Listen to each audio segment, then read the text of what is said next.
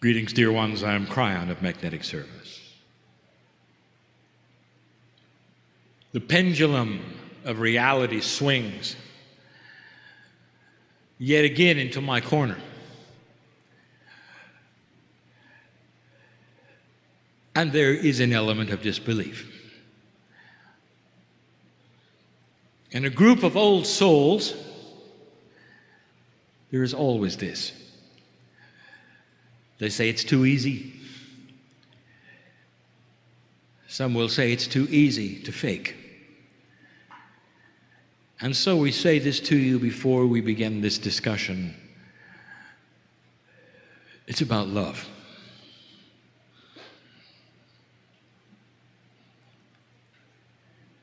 That's what it's about. It always has been, and it always will be. And it's not the love that you think. There is a force in the universe even your astronomers have recognized and seen, identified, and they call it intelligent design.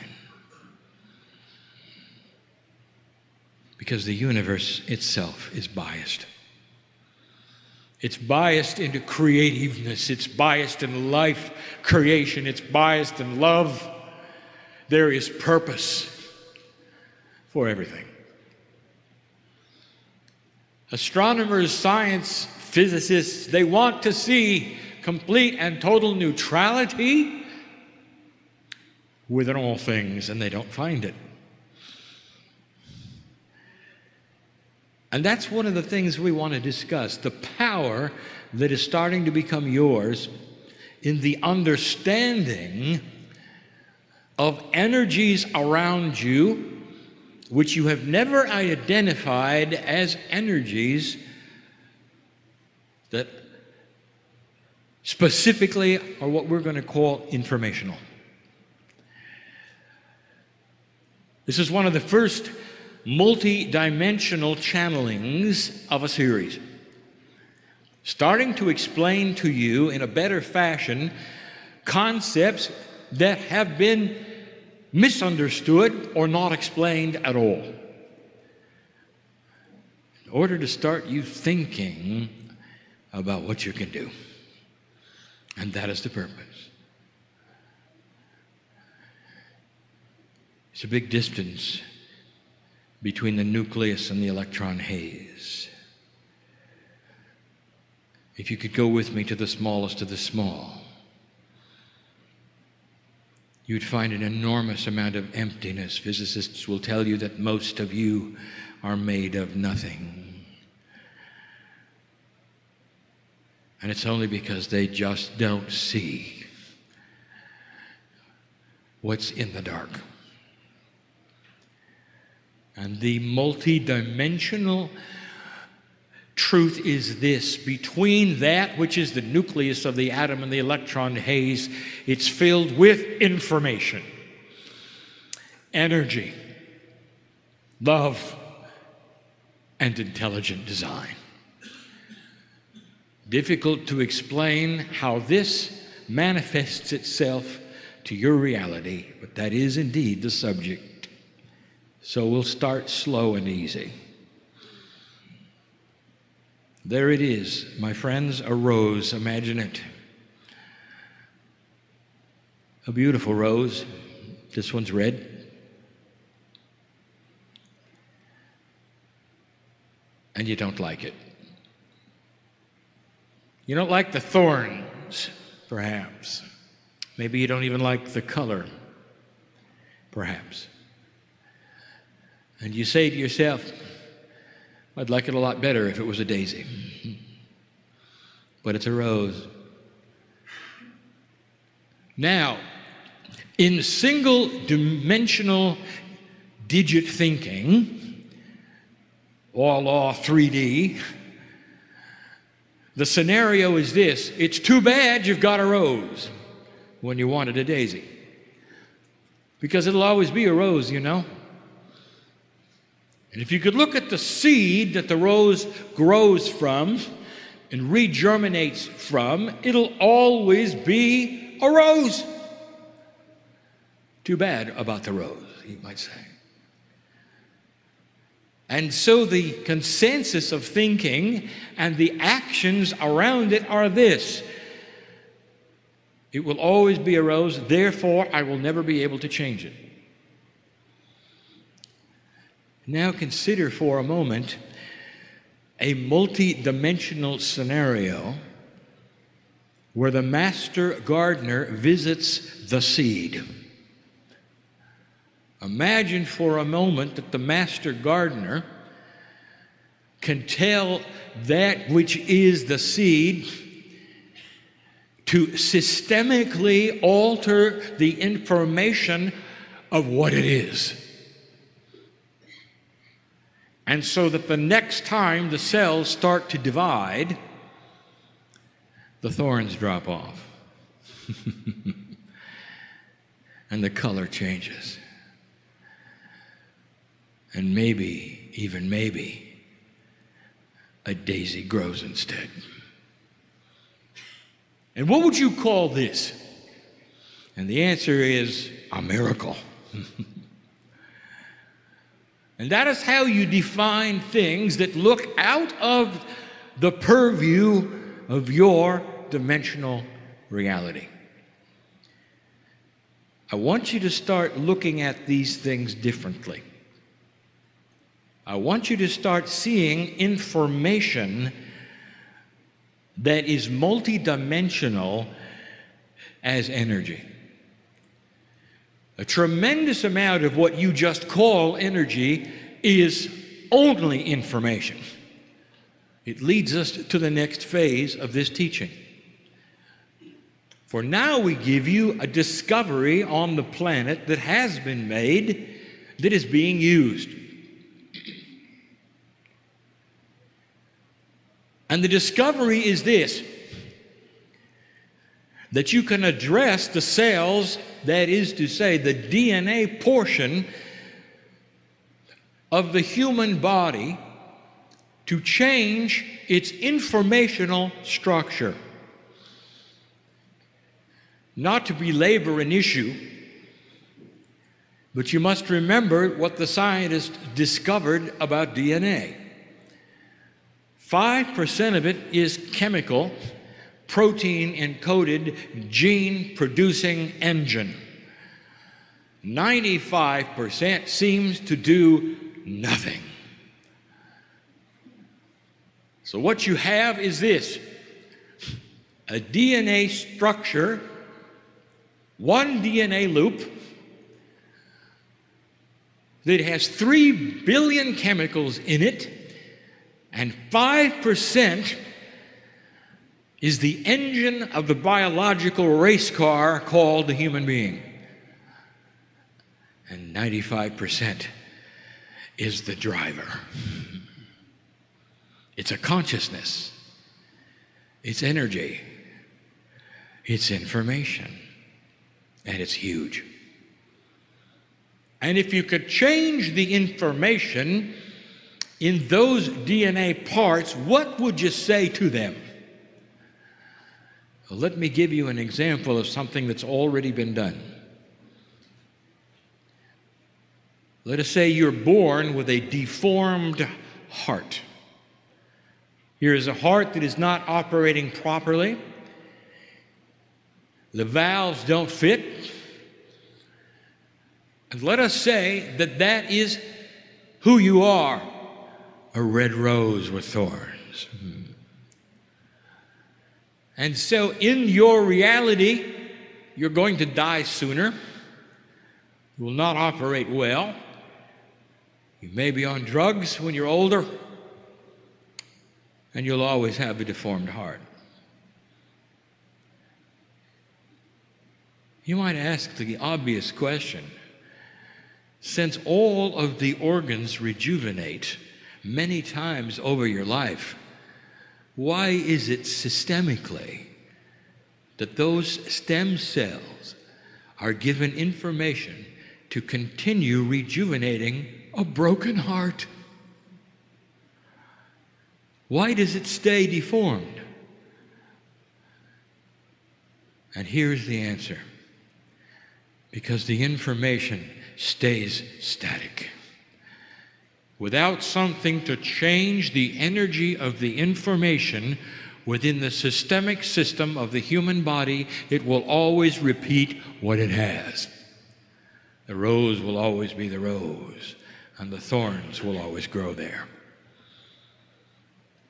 What if you could literally change the information in the 90% of your DNA? What if you could change not only the information systemically, but even subconsciously as to who you are and why you're here? They're starting to learn how. Addressing the information energetically in DNA so that the stem cells are given a pattern of perfectness instead of the deformity. And as the heart then starts to regenerate, as all organs do, slowly it becomes a functioning heart and the valves fit. And you think that's science fiction. I'm telling you, it's being done now. For on the planet, multidimensional inventions are starting to occur. There will be many more, pushing the envelope of your believability and changing physics. You've seen this, and you don't even know you've seen it. I'll ask you some other questions that you haven't really thought about. We brought these up before, and now we can discuss them more fully. Why can a starfish grow back an arm and you cannot? Because the programming in your body, in your DNA, in the information, the race driver driving the car has been instructed that those kinds of things only are to be done in the womb. And the instructions are always that way, and they repeat every time a cell divides. There'll come a day when you can change the instructions and you'll be able to grow back a limb. All of the chemistry is there. It's not that hard. But the instructions say you can't. And so they don't grow back. Imagine the race car driver in a splendid machine that can go for so long with instructions that he can only turn left. That's what a race car driver does, you know. What if you straighten out the racetrack and suddenly you got a left-hand only driver?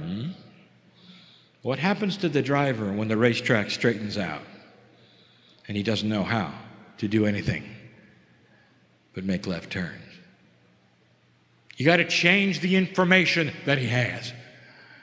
And that is what is being done. When the spinal cord is severed, there is chemistry that races to the place of the severing, so it won't grow back. Did you know that? There is a hormonal proteinal structure that actually keeps it from growing back. How does that serve humanity? Well, it doesn't. Nerves are designed to grow back. And they don't. Did you know they even have addresses, color codes? They can find each other in the dark and grow back. And they don't. Because built into the race driver's information is not to grow back a spinal cord severing. There'll come a day when you can reprogram the systemicness. Stem cells exist everywhere in the human body, alive and well.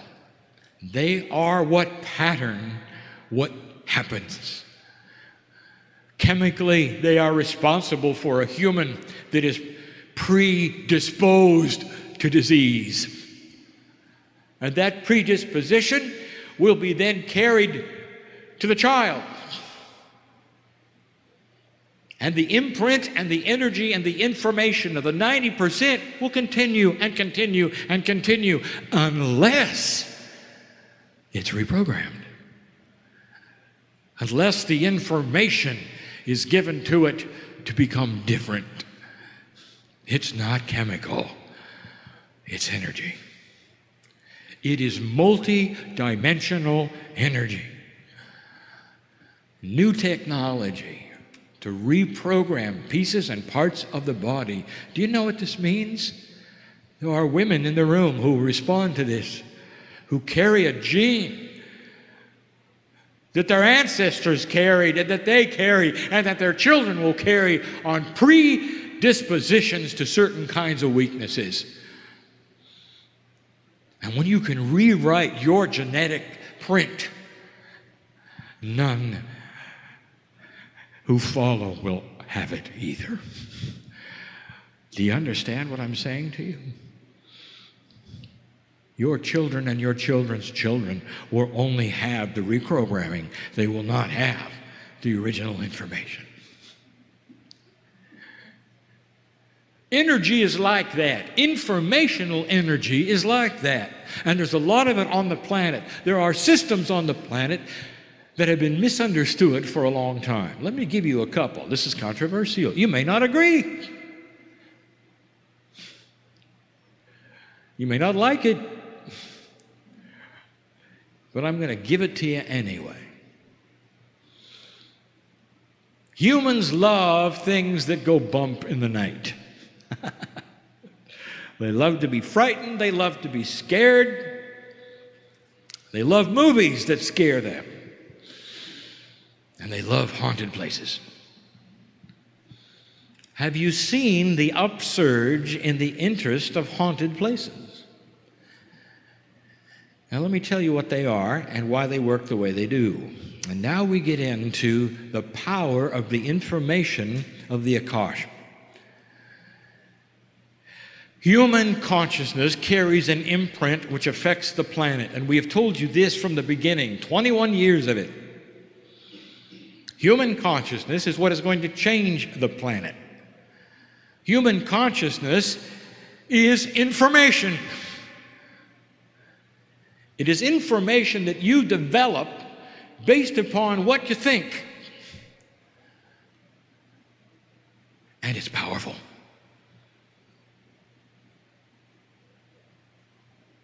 Human consciousness actually goes into what we have called the crystalline grid of the planet, which is a multi-dimensional grid. You can't see it. It holds energy. It holds information. When the planet is measured for vibration, it is the crystalline grid that is measured. And the crystalline grid only has on it what humans have put there. An interdimensional record of thought, of lifetimes, of happenings. And here's what I'm going to tell you. In certain conditions, in certain ways, a human life or an interaction of multi-lives together in a scenario that is profound for whatever reason of its profundity will create an imprint in a place. It's information and energy that will replay itself over and over and over like a recording tape in 3D. It's a haunted house. Did you know that? And here is some of the things, the attributes that we may not prove it to your psyche, but we'll give you something to think about. Did you notice that in a haunting, you have a scenario which repeats?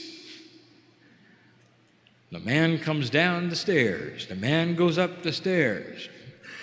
The woman in the kitchen moves from the left to the right, sits in a chair, rocks for a while, moves away. If it involved dramatic things such as murder, the man comes down the stairs with the axe. Over and over and over and over. It's a good movie, isn't it? And that's all it is. Why does it feel the way it feels, Kryon? Because it is a result of human consciousness imprint, and you've got one too. And when you're there interfacing with it, it gives you chills, because it's real. Now science has gotten involved, as they should, and they're noticing something. The imprint, the haunting, carries scientific attributes, and they're all multidimensional. Guess what changes? Magnetics, gravitation, light, and even time. Because what it is a multi-dimensional event imprinted onto a place on the planet that plays over and plays over and plays over. Can you capture it on tape? Uh-huh. Because it knows it's being observed. Because it's part of an imprint that is multidimensional. In a quantum sense, it knows. I can't explain that to you. You assign knowing to sentiency, that is to say, that which is intelligent in a human being. And it isn't either of those. It's a knowing that is quantum. It knows when a human being can be frightened, and it frightens it. Oh, I have more to tell you. Oh, there are things that you wouldn't believe that you can do. How would you like to get rid of that? Let's say it's in your house. Now, this may be very inappropriate, but I'll give you the answer. You're going to have to present an energy that is stronger than the imprint of the haunting. You cannot order it away. You already knew that, didn't you? No amount of huffing and puffing or calling upon God will make it different. The imprint was created by magnificent beings, sometimes seeming to do ordinary things. There's a reason for that as well. You don't know who they were. You don't know the old souls involved. You don't know who it is, really. You've got to present an energy that is stronger than the haunting. Now, what could that be? As inappropriate as it is, I will tell you. Why don't you make love in that room? That'll do it. Because that's stronger.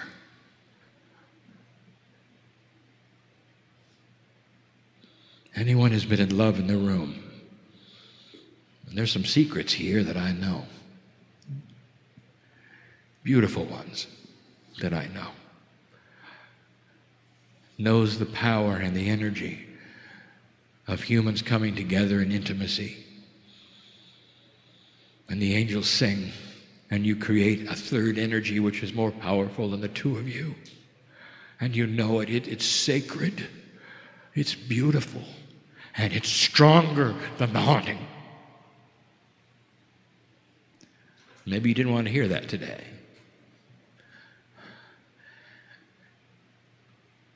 But what about other things? What about like demon possession and all these? And I will tell you this, it's different than you think. Because there are no demons. Humanity can conjure up the most evil of the most evil, and it can do it all by itself. And you knew that too, didn't you? Because you're powerful.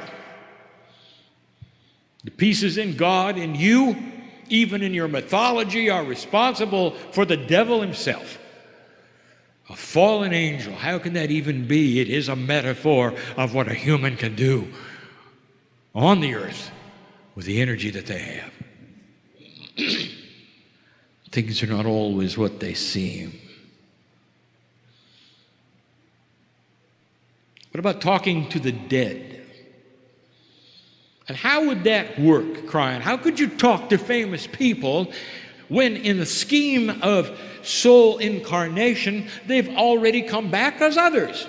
Now, if they've already left, how can you talk to them? And the answer is this: they haven't left. Oh, the part that you think is the human left, but the imprint of them and their entire life and everything they knew, their consciousness, their wisdom, their knowledge, goes right into the crystalline grid. We've talked about this before. Can you contact famous people and get information? Yes. Will it be accurate? Of course, because you're talking to the source. The imprint remains. You mean you're not actually talking to them? You're talking to the imprint? Let me give you something to think about. I'm going to ask a question right now. It's going to be a rhetorical one. Who are you? I have old souls in front of me. There's a woman in the room who won't wear red. And you know who you are. I'll tell you why, because it got you killed. Because that was the color of the plume on your helmet, warrior. Because you were the captain, and they knew if they would take you out, your whole regiment would be in disarray, and that's what happened. Not only kill you, killed everyone around you. You'll never wear red. You just don't like the color. It's just not for you. You shun it, don't you? Old soul, who are you? Who are you? Are you the warrior who got killed? Are you the woman who won't wear red? Are you the mother? Who are you? It is a rhetorical question because in my reality, you are a piece of God. And so when you go to that place where you wish to conjure up one who has lived before and ask them questions, who are you talking to? Are you talking to the Irkosh of a soul? Are you talking to that which is alive or dead? I will tell you, none of those things are accurate because you don't really know. It's even more magnificent than that. Can you ask Aunt Martha where the treasure was buried? Yes! And she'll know, because you're talking to the Aunt Martha imprint. And she'll know. Now, if you ask Aunt Martha, how are things on the other side? She'll say, beautiful. What's it like over there? Lovely. No, give me some specifics. I love you. She doesn't know. Aunt Martha knows what Aunt Martha knows. You think of it in singularity, and it's not. It's powerful, it's real, and it's there to be accessed. It's multidimensional, and those with gifts can access the wisdom of the ancients. Go back and ask them what they knew. Go back and ask them how it felt. Go back and ask them where the treasure is buried. You're going to see some of this. And those in the places of magnificence on this planet, wearing the costumes of spirituality, and the heads of state and religion will call it evil and will call it a cult, not understanding that you are moving into a multi-dimensional state, appropriate, accurate, true, usable, correct, helpful. All of those things. Does that make sense to you? Let me give you a concept, and this will be the last one. I've saved the complicated one for last. That's my favorite one. We haven't done this before, my partner, so get it right.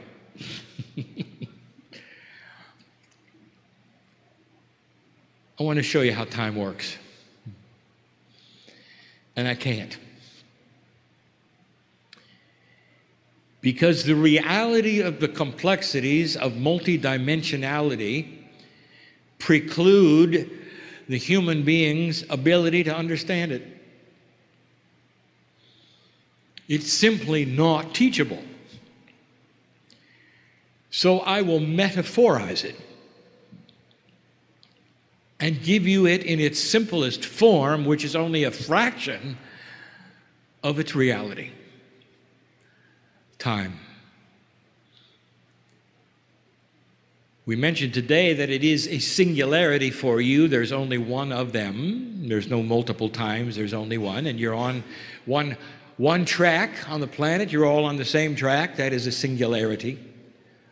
It only goes one speed. It always has for your life. It doesn't move. The truth of it is it moves all the time.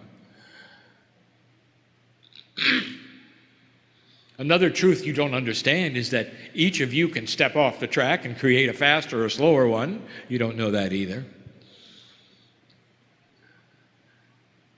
How do we explain this? So let me singularize it and pretend you're all on the same track for a moment. That's what you think anyway. That's easy. And I want you to build a track, a train track, which is time. I want you to put an engine upon it which goes in one direction very slowly, and that's you and your life. I want you to make the train track, however, go all the way around the earth. Now, to your perception, because you can only see to the horizon, the train track goes straight. The truth of the matter, it goes all the way around the earth, and you're looking at it behind you. Create that kind of time for a moment. Now that puts time in a circle. Now that is confusing because it's a conundrum for you. In 3 dimensions, you cannot put time in a circle. It is in a circle. Because it's in a circle, however, take a look at some of the attributes that are confusing to you. Let us say your lifetime takes about 30 meters. Not very long on this track that goes around the earth, is it? So you never have to really worry about meeting your past, do you? But let's pretend for a moment you could. What would happen if you drove that engine around the earth? Eventually, you would be running over the energy of what used to be, wouldn't you? In the same way of thinking, if you went around the earth several times, eventually you might be also running over what might become. Suddenly you have an attribute of time you haven't thought about. If it's in a circle, it means the future affects the present. And you think the future hasn't happened yet. It hasn't in 3D. It has in a quantum sense. Now, I'm giving you information right now, and I'm giving it to you this way because there are scientists looking at it in that way. Is it possible that the future could give you energy and information now? Think of this train track for a moment, and let's get more complicated. It's got layers now. Every time the train goes around it, which is a human life, things change. What if it was humanity in that engine? Now you have the past, present, and the future of everything that's ever happened on one train track in a circle. Now you have a situation where you could stop the train, dig down in the track, and maybe if you had the ability, pick up something that either hasn't happened yet or happened before. I didn't expect you to understand it. Only listen to it. Because that's what's happening. Let's complicate it. Let's say this track has to go up some hills and down some valleys. And the hills and the valleys are always the same.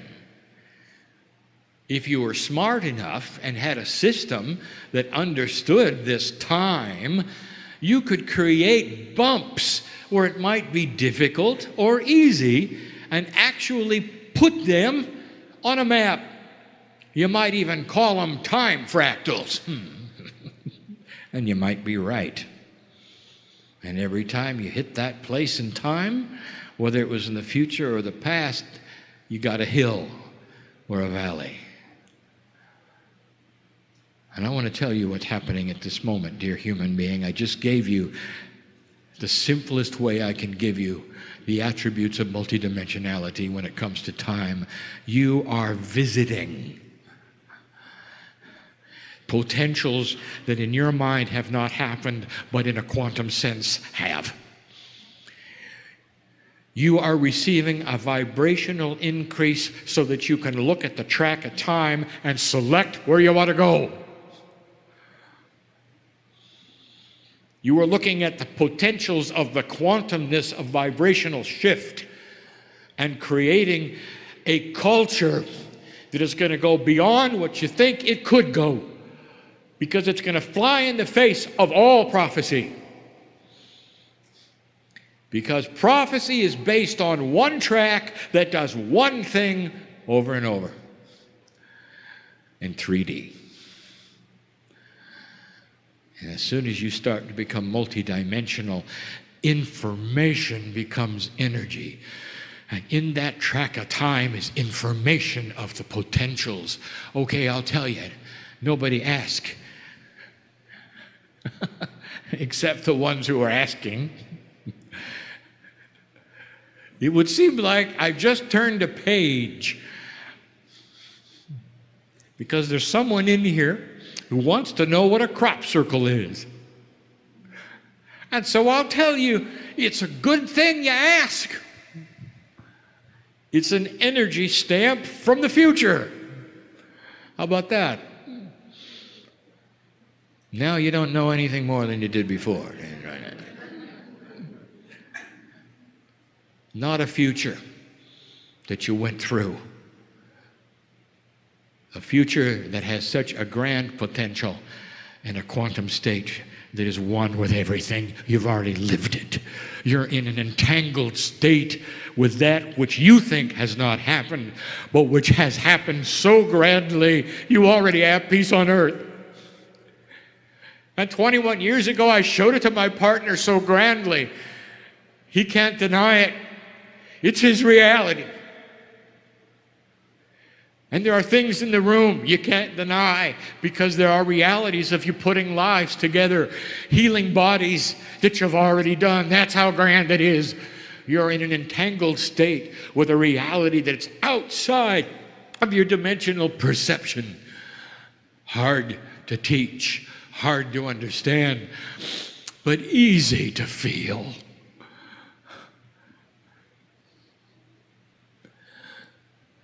Easy to feel.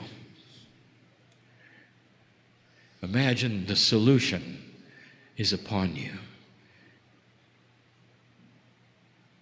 Imagine those things which you're planning already completed. Imagine yourself looking backwards and saying, "Oh, that wasn't too hard, was it?"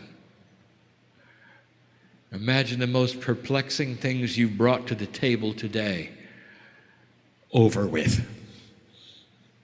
How do you feel about it? And human being, if you can take a breath of release and look at it like I can,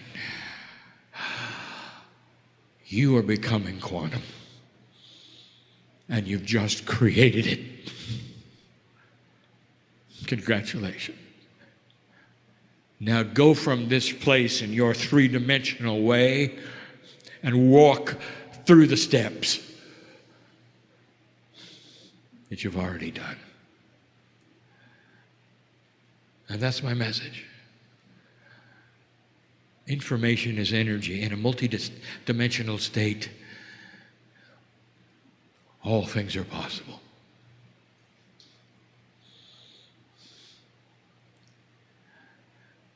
You come here to listen to a thing like this. Old soul, you wouldn't have missed this. And I'm not talking about this meeting, I'm talking about this life. How many times have you lived waiting for this? What do you think the wisdom factor is in your Akashic record? If you've lived and lived and lived and lived and lived, how about that track of time? How many layers does it have for you? What about going in, drilling down, and picking up the wisdom of your ancients? Because many of you are your own ancestors. It's about time you started seeing it in that way. My partner says, leave differently than you came. He got that from me. Do it. Do it. And so it is.